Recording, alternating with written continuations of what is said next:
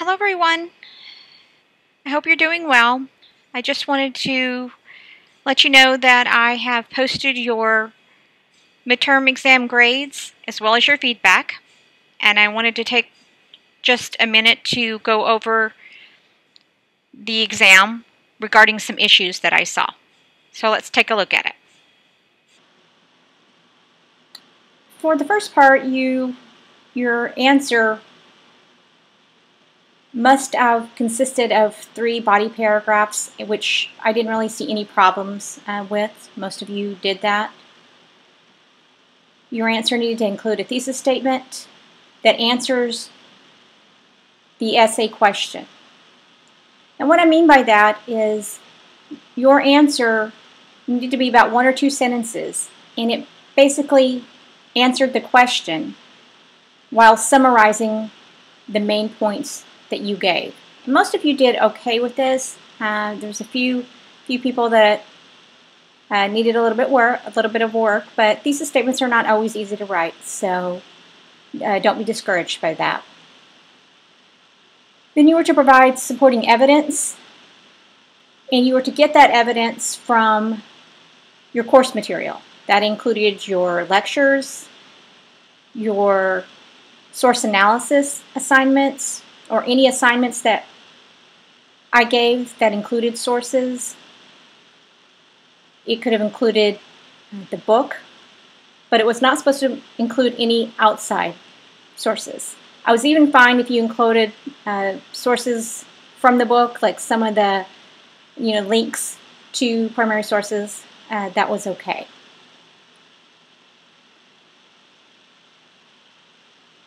And you were to provide at least 5 separate primary sources, meaning not to use the same source twice.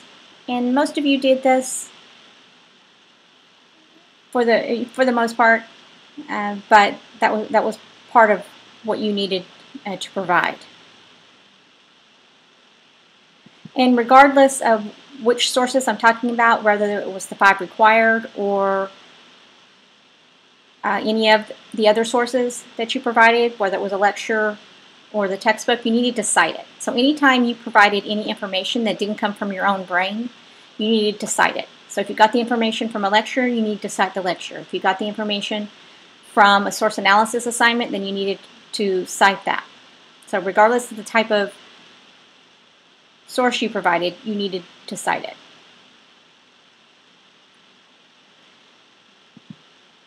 And you were to cite both in text and on the works cited page. So you needed to use MLA style for that. I did provide you a link to that, and I also provided you some specific information regarding the Puritan life question and the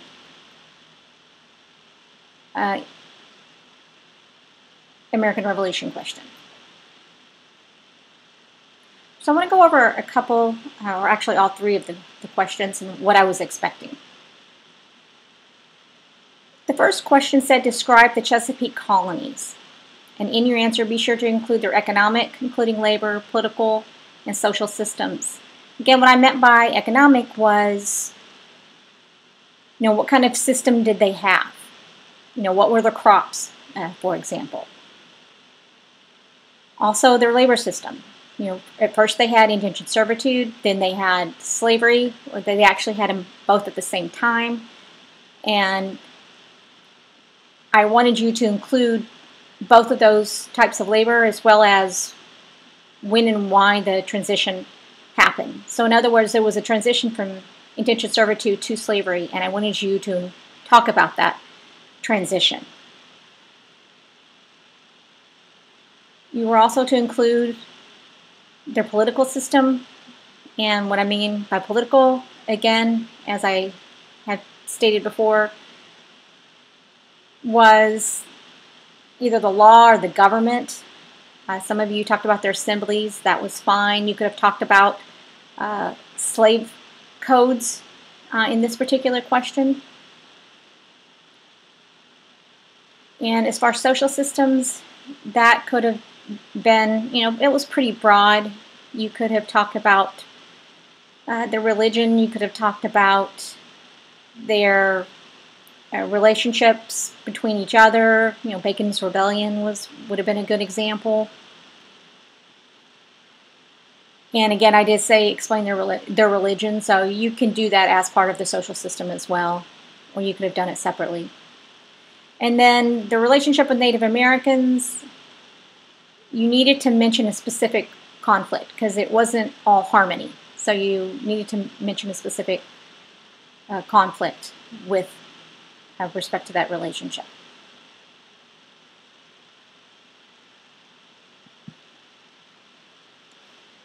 Okay, so the New England colony question, again, I needed you to describe their economic, including their labor system, their political system, and their social systems. Their economic system was primarily agriculture and fishing, and their labor system was family labor. And I included a chart in the lecture, so you should have been able to look at that and then go back and listen to the lecture. And that should have given you an indication of what I was asking for there. The political system, again, if you included their assembly or kind of how their system was set up, separation of religion and civil procedures, that was okay too. Social systems, you could have talked about their families, the personal relationships within the families, between the parents and the children, such as this idea of obedience to their children. And basically everything from that Puritan life, source analysis should have been included here. And religion, if you didn't talk about religion, I deducted a lot because religion was the key important aspect of the Puritan society or the Mass Bay colony. So religion played a big role. And also, with respect to the relationship with Native Americans, you should have talked about a specific conflict that we discussed in the lecture. And the third question, the American Revolution, I needed you to include social, economic, and political aspects. To get most of that, you needed to really just go back to the lecture. When I'm talking about social, you could have included the roles of women and African Americans in the Revolutionary War. That's just one example of the social aspect of the American Revolution. You could have talked about the idea of the social contract in John Locke. Economic, you could have talked about the taxes that were being placed on them and how they reacted to that. And many of you did do that. And there was also an end to the mercantilist system. And many of you talked about that as well, and that was fine. In political aspects, you could have talked about common sense. You could have talked about the Declaration of Independence, all important parts of the American Revolution. And then you needed to include a discussion about the People's Revolution. And I've already told you the definition of that, which was the internal struggle. You'll remember that was where each group were looking for their own equality. The individual groups had an agenda that they wanted from the revolution. Well, they want change. Well, they want change for themselves as well. They want change, as a nation, and against Britain, but they also wanted change for themselves. They wanted something out of the revolution, which included women, Native Americans, African Americans, the aristocrats who didn't want change, and the middling class. So that's what I was looking for. Now, with respect to the sources, for the first question, you could have used 5 sources, I believe, in the textbook. So if you actually wanted to talk about the slave codes, you could have used those as examples of slave codes. There was a number of laws on that website. You could have also used the contracts for the indentured servants as examples. You could talk about indentured servitude. You talked about their contracts and gave some of the language from one or both of the contracts, that you could have used those as sources as well. But regardless, you needed to use the lecture, and you could have used the textbook. You didn't necessarily have to, but you could have, as well as the sources from that website. For the New England colony, you should have used the sources that I provided regarding Puritan life, that particularly on this social systems, personal relationships, family question. I gave you at least 5 or 6 of those, so you could have used those as your required sources. You didn't necessarily need to go into the textbook to try to find sources. You could have just used those sources and you would have been fine. In fact, that's what I was looking for you to do. And the last question, kind of the same as the New England question, the sources you could have used from your American Revolution or People's Revolution source analysis assignment. You could have used all 5 of those sources, or at least 5 of those sources. And that's kind of what I was looking for here too. So some of you came up with some variations of it, which, if it made sense to use those sources, I counted, and the way that you use those sources, I counted as well. For example, the mob rules, if you use that to kind of explain the grievances during the revolution, I allowed that. That's fine. The intent that I gave you of that source was for you to understand that the middling class wanted, they didn't want taxes. But if you used it in another way, that was okay, as long as it made sense. Same thing if you found some sources or some links on the textbook, and if you use those in an appropriate way, I counted that as well. And as far as photographs, I don't usually count photographs as a source unless you can explain how it's used. Just a picture of somebody or a photograph of somebody or an illustration of someone doesn't necessarily make it a primary source, unless the question calls for that.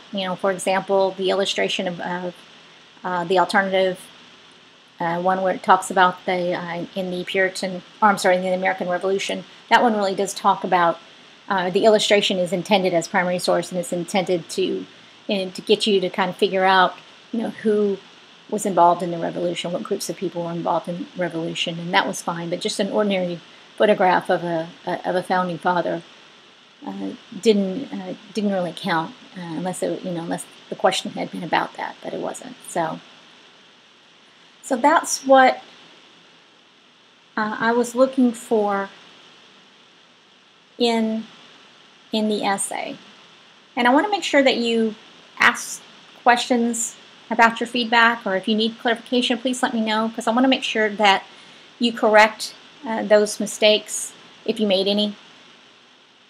Some of you made, more than others, but that's okay. It's a process. So, I wanted you to be able to correct those mistakes for your essay, which will be worth 100 points coming up in a few weeks. So if you need to have a conference with me, let me know. We can do a Zoom conference or a chat or something like that if you want to go over it in more detail, or you can just simply send me multiple emails. It doesn't matter, whatever works for you. And also I want to mention that I have posted a extra credit assignment opportunity for you guys if you'd like to do it. It is optional, and the reason I gave this to you is for a couple of reasons. One is so you can correct your mistakes and have me look at it again. That's one reason. And two, it gives you opportunity for extra points. So if you didn't do as well as you would have liked, there's some opportunity to kind of make that up and maybe get some additional feedback while you're at it. And understand, I won't change the grade of the essay, but it will be added on at the end of the semester. So if you want to think about it as, you know, I got a 40 on my essay and I got 15 points, so that gives me, I made up for the points I lost. You can, but you can also, those points could also supplement, points that you lost on a source analysis or basically anywhere. So make sure you take a look at the extra credit as well. And I have you correcting 5 mistakes, but I've explained that in the extra credit prompt. But if you have any questions about that, please let me know. Okay, that's all for today.